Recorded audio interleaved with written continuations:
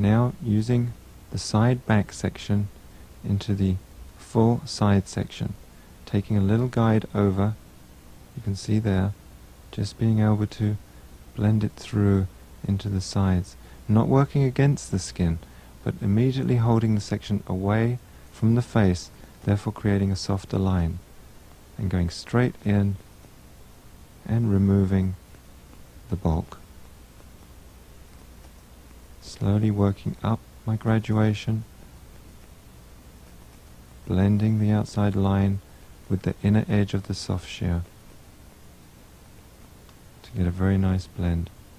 Coming down now and looking for the response.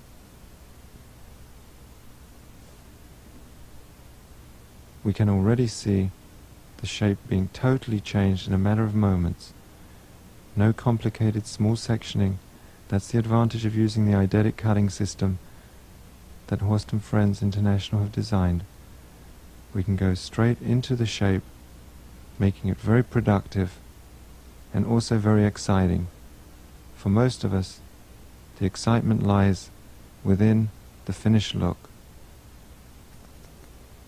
Coming onto the other side now and working it into the back guide.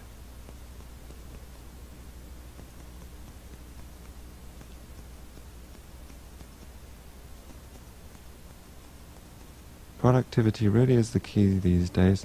We understand that really most hairdressers can cut hair well now.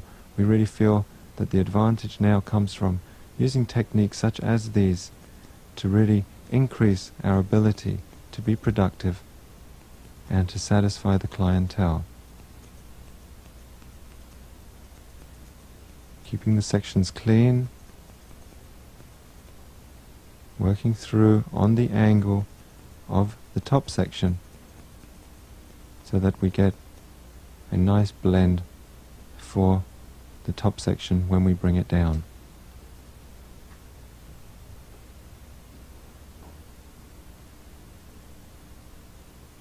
Combing it, making sure it works in all directions.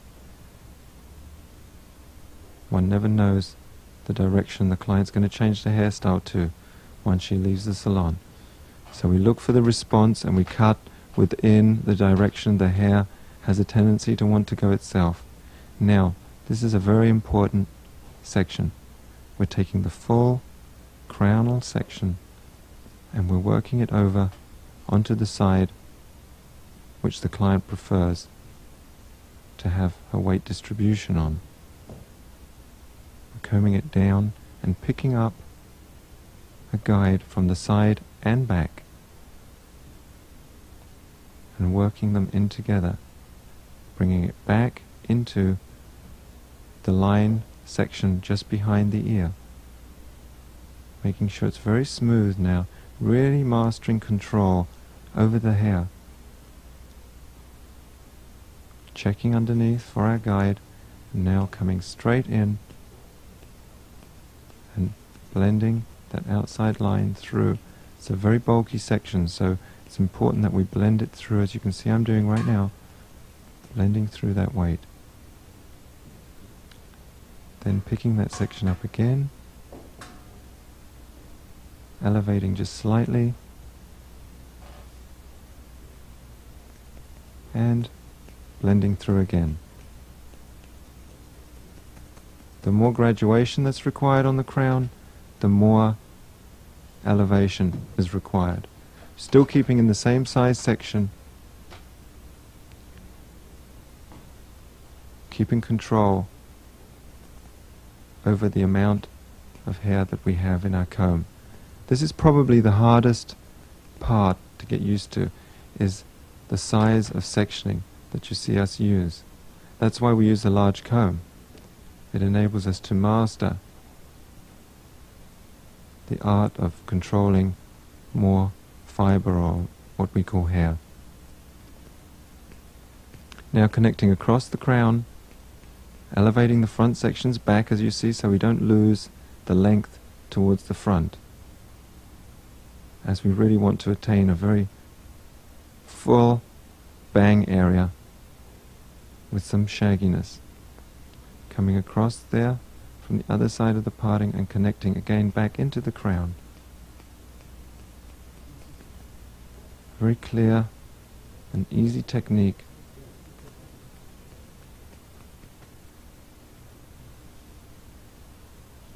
Bubikopf, being little boy head, has many variations. It's really an accentuation of occipital area and angle of jaw line. So little boy head doesn't necessarily mean that it has to be really short. It's just the accentuating of that occipital and jaw line that makes it representative of the little boy head, Bubikopf.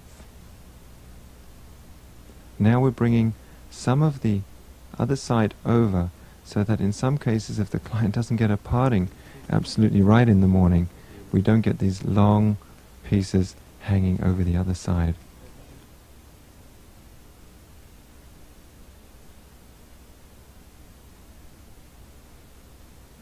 Now we're combing the weight over, and really the focus point on this shape is really connecting in the crown, because we have this very heavy side and then the shorter side. So I really like to spend a little time and accuracy on a nice blend here, bringing up the short side, over directing the long side to a point where we get a nice complementary blend here.